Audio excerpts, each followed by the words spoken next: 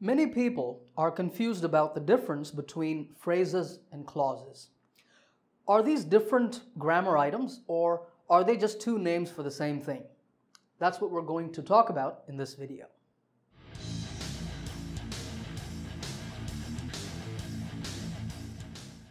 Now, before we start, just remember, if you have any questions at all, you just have to ask me in the comment section below, and I will talk to you there.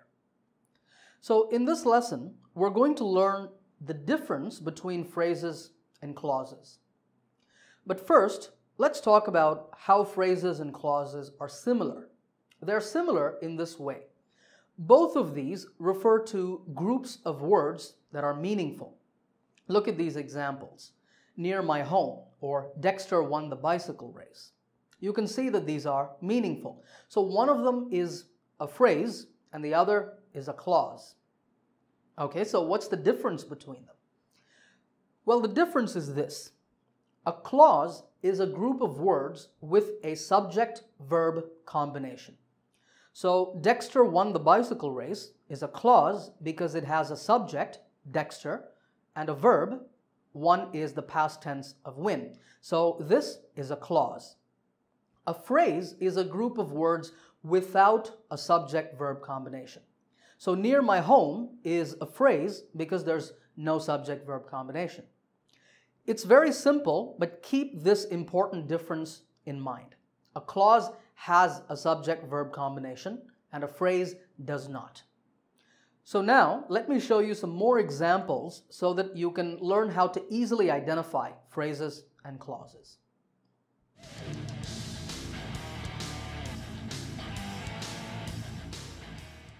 All right, all the words that you see on the screen are phrases.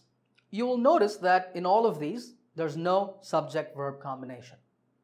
And these examples also show the most common types of phrases. For example, my two wonderful dogs is a phrase focusing on the noun dogs. And the phrase, the tallest building in the world, focuses on the noun building. So we say that these are noun phrases. What about couldn't come and will be working? Can you guess what types of phrases these are? Well, these are verb phrases because they only have verbs in them.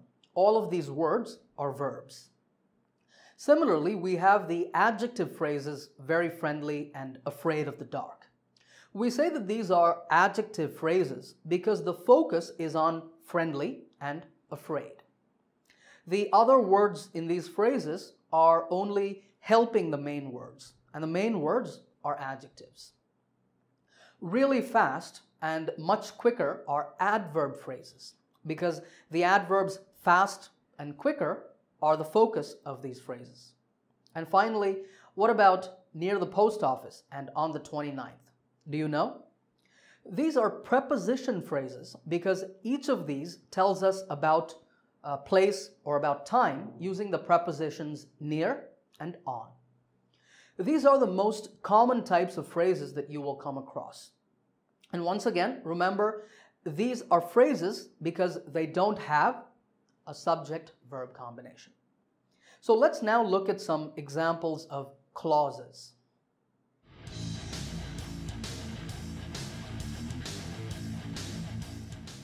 Like I said, a clause is just like a phrase. It's a group of words. But a clause has a subject-verb combination. Now in English, there are many different kinds of clauses. But the two most important that you need to know about are independent and dependent clauses. Let's start with the independent clause. This is simply a clause that can stand alone as a sentence. For example, he ate dinner.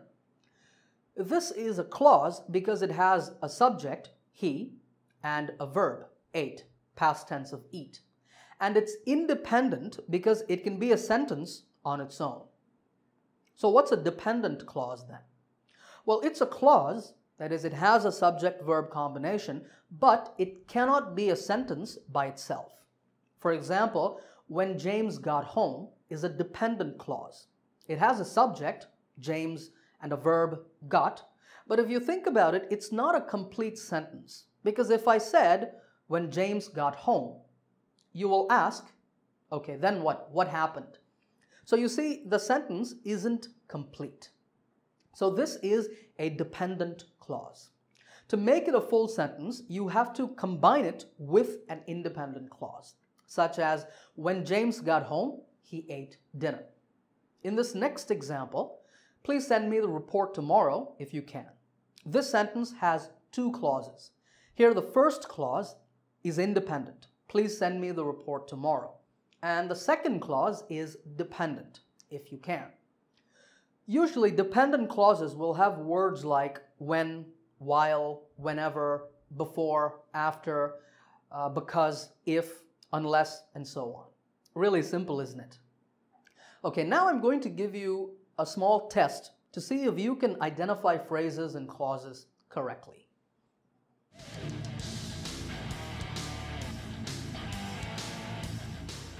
Okay, on the screen, there are 10 items, and for each item, I want you to say if it's a phrase or a clause. You get bonus points if you can say what type of phrase or clause. Pause the video if you want, think about your answers, and then play the video again and check.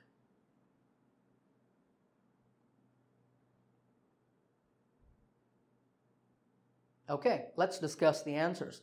Number 1, in the garden, is a phrase because there's no subject-verb combination. And it's a preposition phrase because it tells us about a place using the preposition in. Number 2 is a clause. It has a subject, Charlie, and a verb, was. This is a dependent clause because it starts with while and it's not a complete sentence. Number 3 is also a clause, but it's an independent clause because it could be a sentence by itself. Number 4 is not a clause, it's a phrase. There's no subject-verb combination. And it's a noun phrase because it focuses on the noun box. Number 5 is a clause and it's an independent clause. Number 6 is a phrase and it's an adjective phrase because the focus is on hungry. And number 7 is a phrase and it's a verb phrase. Number 8 is a clause and it's a dependent clause because it's not a full sentence. Number 9 is a phrase, and this phrase is an adverb phrase because the focus is the adverbs slowly and steadily. And finally, number 10 is a little tricky. This is actually not one phrase or clause. This is a sentence with two clauses.